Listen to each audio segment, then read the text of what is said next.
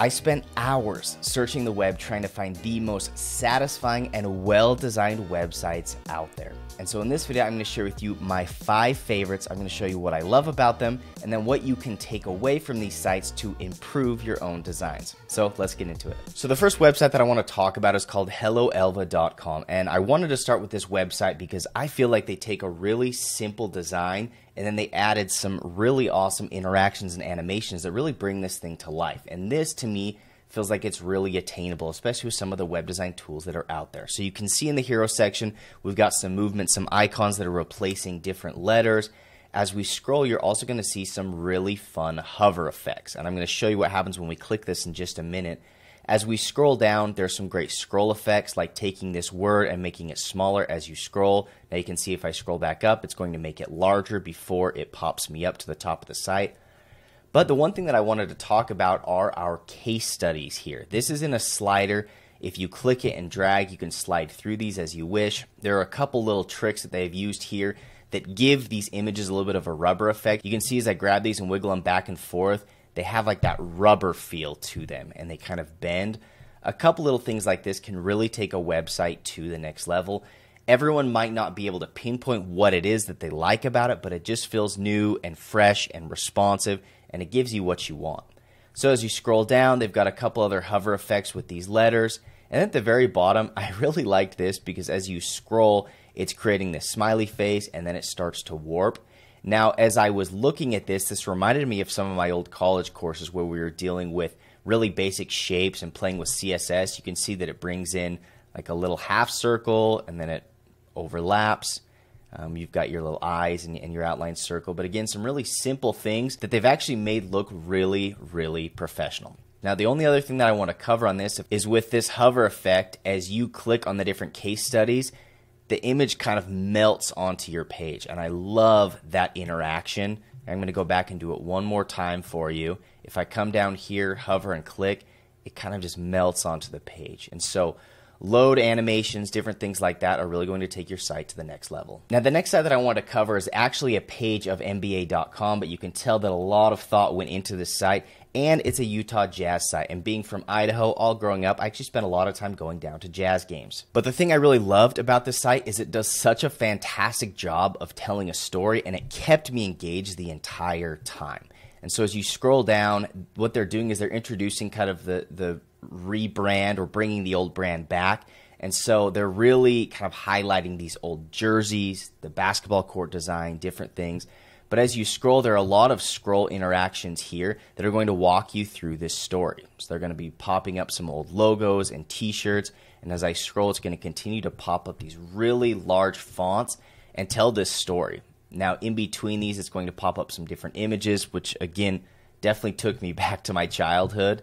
And they're also going to pop up some different videos and things like that, like this one. So as we continue to go down, it's going to continue to take us through this story. But the only other thing that I want to show you on this is if we continue to go down, they've got some really great background videos that you can click through that really showcase some awesome videography. And then if we go down a little bit further, past these images, past the new jerseys, what I really loved is the way that they use this scroll animation to pop up all of these old logos that feel like stickers. They're kind of messy, and if you scroll back, you can see it kind of slides them off the screen. You can actually go back and forth with your scroll. But little things like this are totally doable in tools like Webflow, and they really add a fun element to your website and make it a lot easier for you to tell a great story. So the next one that I want to cover is by Bonfire. It is unify.bonfire.com, and there were a few things that I really liked about this. It really has a digital feel, especially using these blocky fonts. But again, a lot of really great scroll animations. You can see here that these different elements are kind of sliding and moving. It just gives a lot of depth to your website. The other thing I liked is their use of gradients and little lines that pop up as you scroll down. So we're going to continue to go down. They've got a great tab element here with a slider. They've got some more scroll animations. But this was one of the things that I really liked in terms of telling a story. You can see that as I scroll, it's going to highlight the letters. So this is me scrolling up and back. And so it's basically going to walk you through and show you what you should be reading as you scroll. And this is a really cool way to keep people's attention and really determine what it is that they're looking at all times, which really is a superpower when it comes to web design and development. Now you can scroll through the rest of the site, but again, they've got some really great slider elements, and everything just feels really clean as it appears and as you scroll. The one thing that I didn't like about this site is these scroll animations were not as smooth in mobile, and you'll probably see that if you visit this site. But overall, it's a really cool idea, and I definitely would recommend implementing some of these scroll animations and interactions in your designs. Now, speaking of scroll animations, there are a lot of cool things that you can do with things like Lottie files, and you're going to see that in this next website, which is dashgo.com. Now, this little line art, it's super simple, but it's really custom, and you can tell they spent a lot of time on this. And as I scroll, it's actually, that line is actually going to follow me all the way down the screen. So again, if I scroll back up, it's going to retract, and if I scroll down, it's going to continue to follow me.